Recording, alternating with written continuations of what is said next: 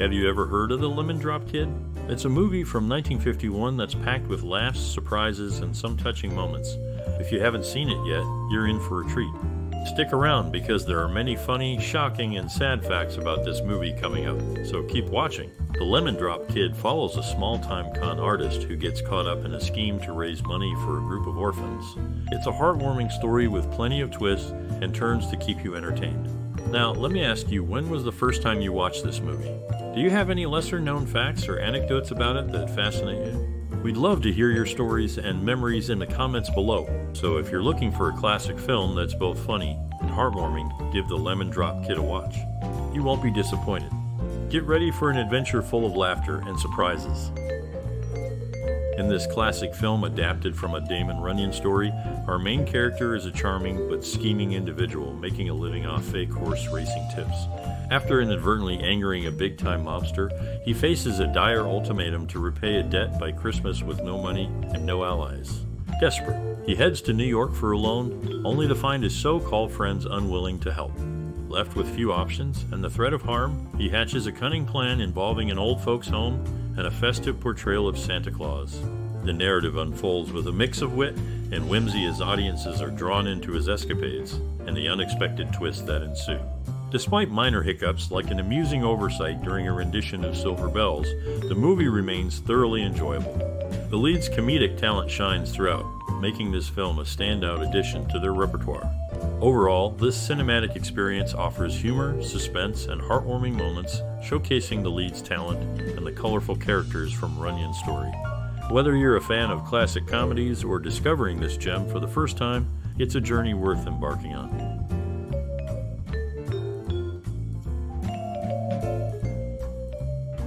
In the movie, a popular Christmas song we know today as Silver Bells had a different name initially.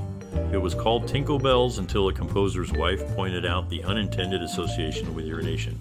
The last TV appearance of Bob Hope and Lucille Ball together was on the 61st Annual Academy Awards in 1989. Their appearance garnered a standing ovation. Just 28 days later, Lucille Ball passed away. The film also references Maxie Rosenblum, Orson Welles, Milton Berle, Bing Crosby, and the character Hopalong Cassidy.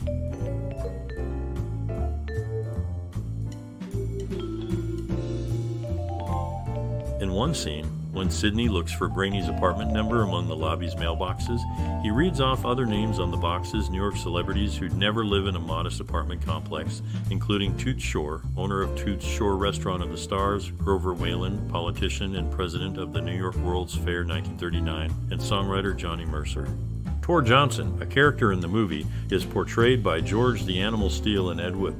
Additionally, Sid Melton appeared in flashbacks as Estelle Getty's late husband on episodes of The Golden Girls.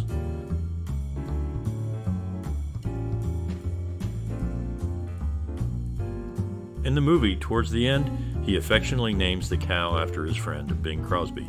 Bob Hope, the iconic comedian, became the inaugural guest of honor at the Dean Martin Celebrity Roast in 1974. These roasts began as a segment on The Dean Martin Show and later evolved into standalone specials due to their immense popularity. Lloyd Nolan gained acclaim for his portrayal of Lieutenant Queeg in the Caine Mutiny Court Martial, earning accolades on both Broadway and television, including the Donaldson and New York Drama Critics Awards and an Emmy, respectively. In an older version of this famous movie, William Frawley played a character named William Dunhill, alongside the well-known actor Bob Hope. Bob Hope was a popular entertainer who had a special deal with NBC and worked with the famous announcer Don Pardo. Hope's life story, which you can find in a book called The Scribner Encyclopedia of American Lives, is really interesting and full of ups and downs. Despite facing challenges, Bob Hope stayed strong in the entertainment world and left a lasting impression on people everywhere.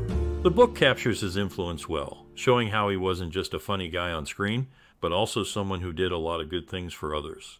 Hope and Frawley's partnership in The Lemon Drop Kid was memorable, showing off Hope's quick humor and their great chemistry together. As you read through the book, you'll see how Bob Hope made a big impact on American culture, not just through his movies, but also through his charity work. Each page tells a story of how he left his mark on the world, showing that his influence is still felt today. The Lemon Drop Kid introduced the popular Christmas song Silver Bells. Initially filmed in 1950, it hit theaters in March of the following year. The studio called back Bob Hope and Marilyn Maxwell to reshoot a more elaborate musical version of Silver Bells due to Bing Crosby's successful recording of the song in December 1950. Bob Hope later adopted the song as his own Christmas theme, performing it annually on his Christmas TV special, often as a duet with his lead female guest. In a scene from the film, Santa humorously asked the kid to put something in the pot, referencing a recurring joke from Bob Hope's radio show. Bob Hope himself discussed his comedic craft in a 1998 interview with Larry Wilder. Bob Hope, well known for his comedic talents, crossed paths with Bing Crosby and Dorothy Lou Moore in the early 1930s. Crosby and Hope met during a performance at New York's Capitol Theater in 1932. Around the same time, Hope encountered Lou Moore, who was then a cocktail singer at New York's Hotel 1 Fifth Avenue. Tor Johnson, a character actor recognized for his roles in horror films, faced challenges due to the nature of his work. Despite his success on screen, his wife Greta was reportedly uneasy with his roles. She felt that his portrayal as a monster in horror films contradicted his true character off camera. Hope's contribution to cinema extends beyond mere entertainment. 3 of his films, including The Lemon Drop Kid, have earned spots in the National Film Registry. The Library of Congress recognized these movies for their cultural, historical, or aesthetic significance.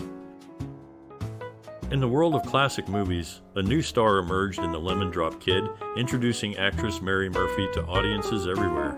Her debut performance was unforgettable, bringing a fresh and lively presence to the screen. Amidst the glitz and glamour of Hollywood, Bob Hope and Marilyn Maxwell shared a passionate romance, becoming one of the most talked about couples in the industry. Maxwell even earned the affectionate nickname Mistress Bob Hope from insiders, highlighting their special bond. For Anna Chandler, The Lemon Drop Kid marked the end of an era in her acting career. Each scene she filmed was a farewell to a chapter of her life, leaving behind a memorable mark that fans would treasure for years to come.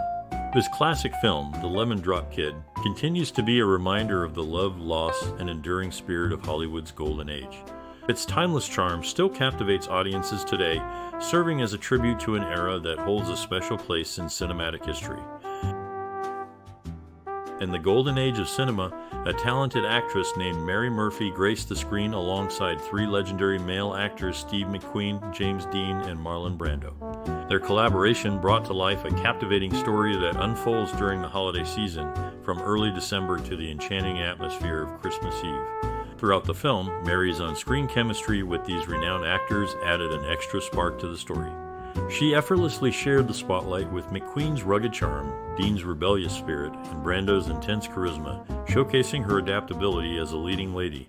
Set against the backdrop of the festive season, their dynamic performances created a memorable cinematic experience for audiences. Amidst the holiday-themed enchantment, Marilyn Maxwell's heartfelt rendition of Silver Bells became a memorable part of the film's soundtrack. Her melodic voice added warmth to the wintry scenes, blending seamlessly with the storytelling.